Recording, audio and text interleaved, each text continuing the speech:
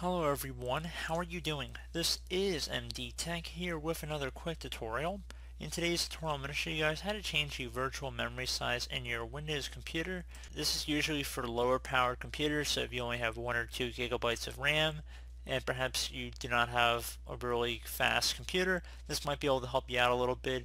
Generally speaking, if you have about 4 gigabytes of RAM or more, you probably don't need to do that because your other hardware is probably also going to be sufficient enough that it probably won't really benefit you in order to do this. But I'm going to just show you guys how to do it for this tutorial, so it shouldn't be that big of a deal. And we're going to go ahead and jump right into it. So we're going to start by opening up the Start menu. Just left click on the Start button one time. Type in Run, so R-U-N. Best match should come back with Run. Left click on that one time. Now into the Run field you want to type in sysdm.Tpl, exactly it appears on my screen, and you want to left click on OK.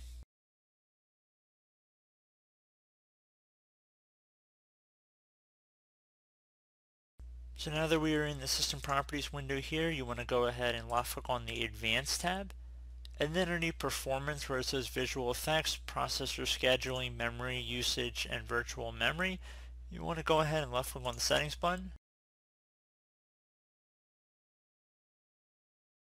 Now in the Performance Options window, you want to left click on Advanced, and where it says Virtual Memory, right across from where it says Total Paging File Size for all drives, left click on this Change button. You want to uncheck the box where it says Automatically Manage Paging File Size for all drives, and you can select a custom size here. So generally speaking, you want this amount in megabytes to be between 2.5 to 3 or so times the amount of RAM that's installed in your system. So keep in mind that there's 1024 megabytes within 1 gigabyte. So you would just multiply 1024 times however many gigabytes you have on your computer, and then multiply that by a factor of 2.5 or 2 if you want to be a little bit safer. So you could do about 2. I would say 2.5 probably. 3 is a little high in my opinion, but 2 is probably about as far as I would personally want to go.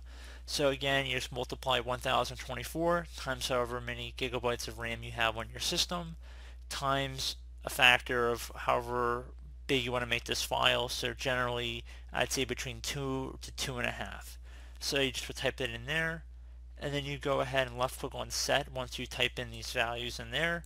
So once you did Set, you left click on OK once you're done, and you just close out of here, and you would have to restart your computer for it to take effect. So pretty straightforward tutorial, guys. Do hope I was able to help you out, and I do look forward to catching you all in the next tutorial. Goodbye.